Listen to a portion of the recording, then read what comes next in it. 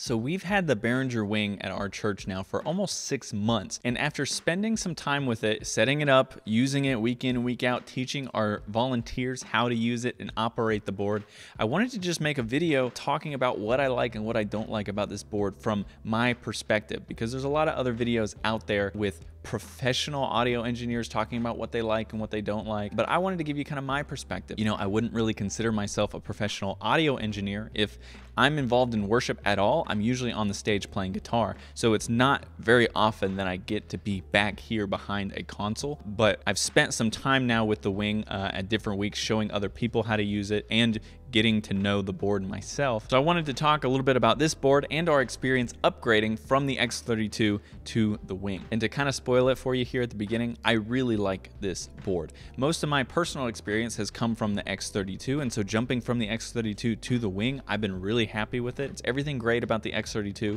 but then obviously a lot more packed into this. So hopping into what I like about this board, this is not going to be like everything, like an exhaustive list, but just things that stood out to me, highlights, if you will, of things that I liked about the Wing. This first one is a little bit controversial because if you watch some other videos, people will probably say the exact opposite, but I liked how easy it was to set up and configure. I pulled this thing out of the box and it probably was not a smart move, but I looked at no manual, I watched no video, I referenced no article about how to set this up, how to route channels and audio sources and set up outputs and move around and navigate the board. I looked at absolutely nothing. I just pulled it out of the box, plugged it in, and started going through the menus. And I was able to pick it up in just a few minutes. It made sense to me, the sources, channels, and outputs, separating those three things, that clicked in my head. And I was able to start taking sources and putting them to channels that I wanted them, and then assigning then outputs where I wanted those to go. Now, it's not the way that a lot of other boards kind of configure their setup process with sources, channels, and outputs specifically. But for me, coming in here, not being familiar with this board at all, it was easy to get a handle of, and it was easy to just start setting up your channel strips and start getting inputs in there pretty quickly. Like I said, I know that's probably not a very popular opinion, but I thought it made a lot of sense to me. You have your sources, which is everything that's coming into the board and all the various places that they could be coming into the board. And you just going through and assign and name each of those. And then you have channels where you want your layout to be and how you want those to be ordered. And then your outputs. So what do you want to be sent to what output and where you want those things to go. And it's easy to go back in there and change things if you ever need to make adjustments. If you patch something new in on the stage, you can easily go in there, find the source, and then just name that and then put it wherever you want on the channel strips and wherever you need it to go on the output. So that was a simple process. I think it's very intuitive and I like the way they handled that here. It's definitely better than the X32. Sometimes the X32 felt like a brain teaser trying to figure out the routing. Eventually you get the hang of it and it gets more intuitive and you figure it out. But this was intuitive for me right out of the gate, and I like that. Another thing that I really like about the Wing is just how much you can actually customize the layout of this board. Once you name your sources, you can come in and you can assign basically a custom layout for your 1 through 12 banks, your 13 through 24 banks, and your 25 through 36 banks, and so on and so forth. But then you also have these user 1 presets and user 2 presets that you can also make customized layouts for. So if you have multiple people mixing, you can have custom layouts for each person, and then you don't have to reconfigure anything, but someone can just hop in here and go to their user 1 or user 2 and jump right into their preferred layout on this board. And you can just mix and match things too. You can put a DCA group right next to a channel or a bus mix next to a channel, or a bus mix next to a DCA, which is what we've actually done, because on this middle bank here, oftentimes we'll be bouncing back and forth between DCA groups and our bus master. But instead of just having to toggle back and forth between those, we put our 4 most used DCA groups on user 1. Then on the next 4 channels, we have our most used mix buses. Just on one bank, we have basically all that we need from this one section typically. And then if we do need to get in there for the rest of the DCAs, we can access it there. And if we need to get to the rest of the bus mixes, then we can obviously jump over there. But for the most part, we can just leave it on this one user 1 preset and get to everything that we need kind of in this section. Same thing with user 1 over here. We just have a couple microphones, and and then the computer, and then the main mix. And you can just customize whatever you want. You know, these are just a couple of quick access faders that you probably will need. You know, it'd be nice to have access to. For us, our main mixing happens right here. We have user 1, which is basically all of our drums and most of our instruments, and then we jump down to user 2, and we have all of our vocals and then a few more instruments there. And so basically they just jump back and forth between user 1 and user 2. We could bank forward because they have that. You can toggle through. This is still, you know, you're just banking forward into user 1.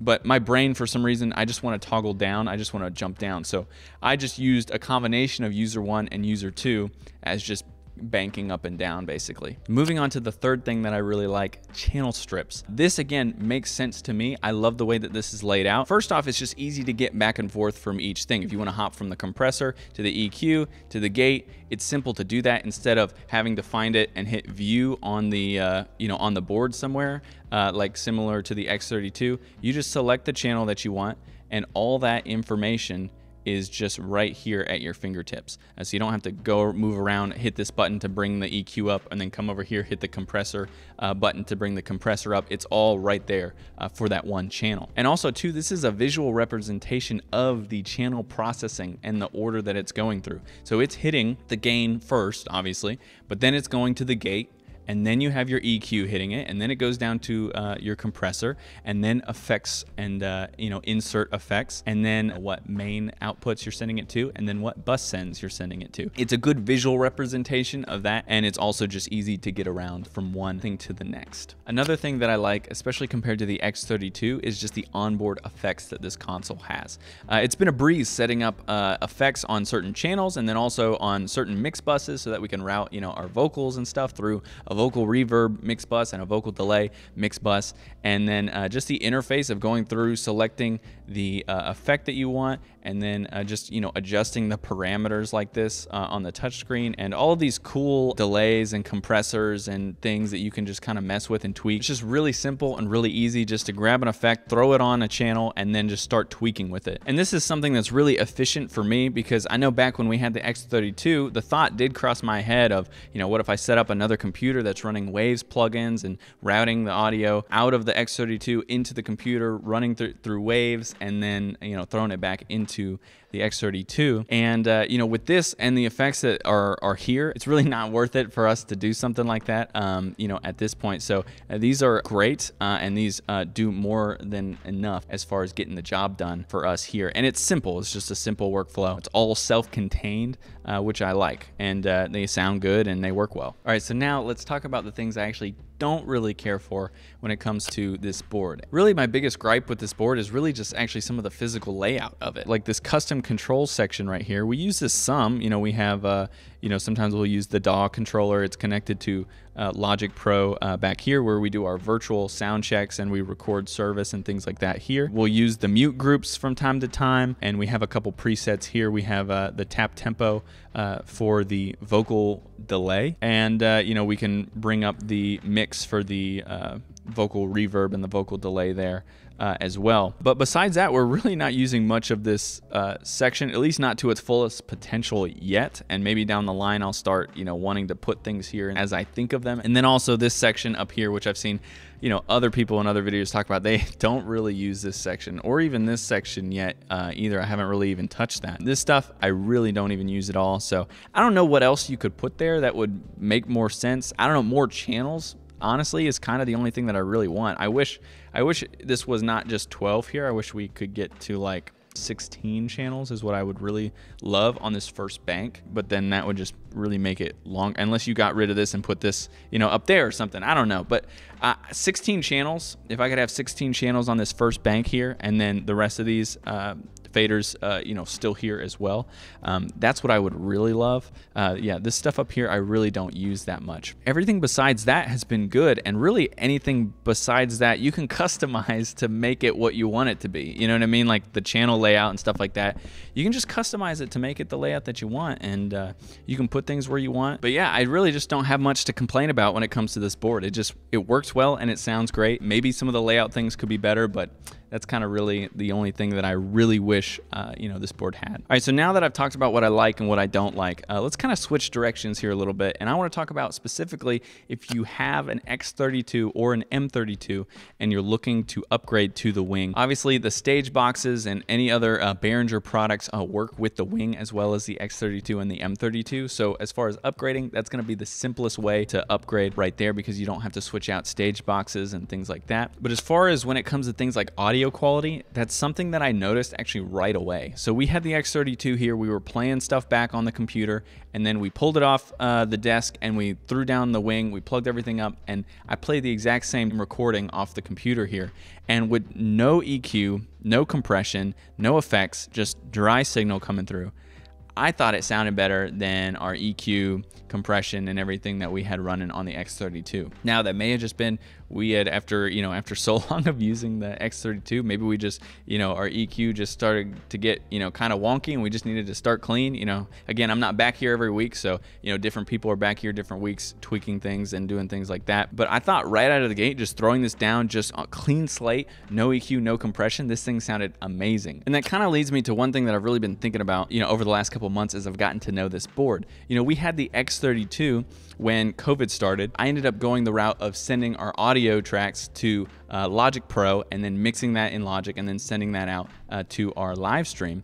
But if we had the Wing when COVID started, I honestly would have just created a dedicated mix bus for our live stream and then mixed that off of an iPad, in another room or something, but just had an iPad controlling that live stream mix, because the effects in here are great, good enough that you can really get by with a solid live stream mix with the delay and reverb and a little bit of pitch correction on the vocals. I know it's not the greatest pitch corrector out there, but still, like, all of those effects and the way this board works and the sound quality coming from it, I would have just gone that route and just mixed off of an iPad for our live stream. It would have simplified things a lot out of the gate. And then if later we wanted to move to a DAW, we could. But I think I haven't tested it yet, but I think you get a really great live stream sound out of this console. That's one thing I want to test down the road and kind of compare it. What can you get out of here for a live stream mix versus what you can get out of Logic Pro or Ableton. And I'm sure there's a lot of people already doing that, and they're doing a great job getting a live stream mix out of the Wing. And I say all that to say this: if you are thinking about upgrading from the X32